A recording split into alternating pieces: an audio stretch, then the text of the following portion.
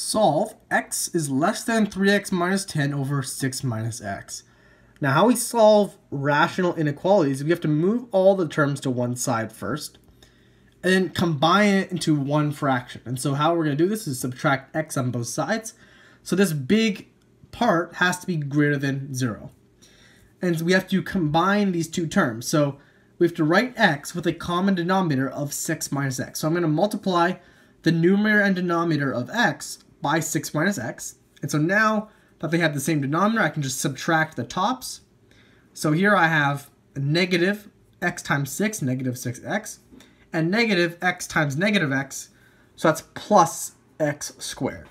So if I simplify, collect like terms, I'm going to put the x squared first because we typically want it in descending power order for x squared first. So x squared minus 6x, or sorry, minus 3x because we have a positive 3 here, and then minus 10. And that's over 6 minus x.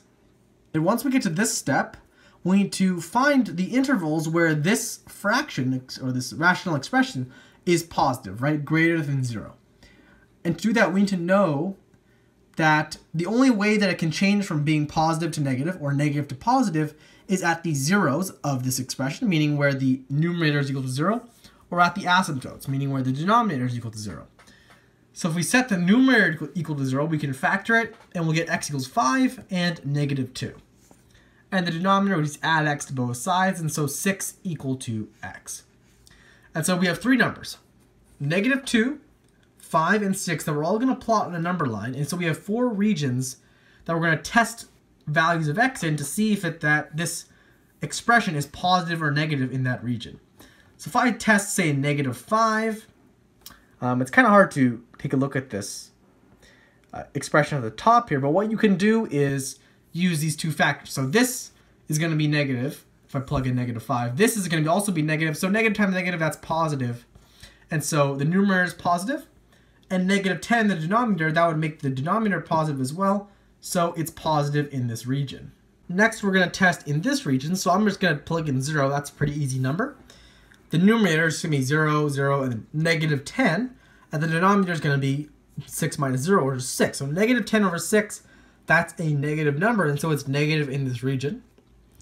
In between 5 and 6, let's say 5.5. Again, well, I'm going to use these fractions rather than plugging it into this quadratic and then having to square it and all of that.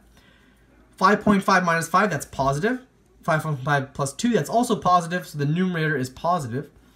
Of the denominator, 6 minus 5.5, that's also positive. So it's positive in this region. And then finally, greater than 6, say I plug in 10.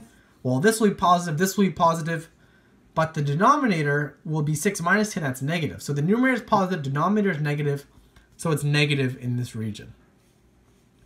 And so, which regions is this fraction greater than 0? So in other words, it's in these two regions right here.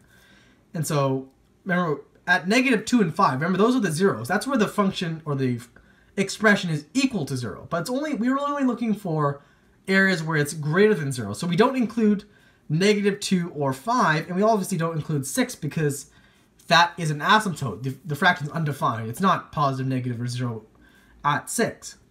And so for our final answer, it's from negative infinity all the way to the left up to negative 2, not including negative 2, and 5 to 6. It's positive in that region as well, not including 5 or 6.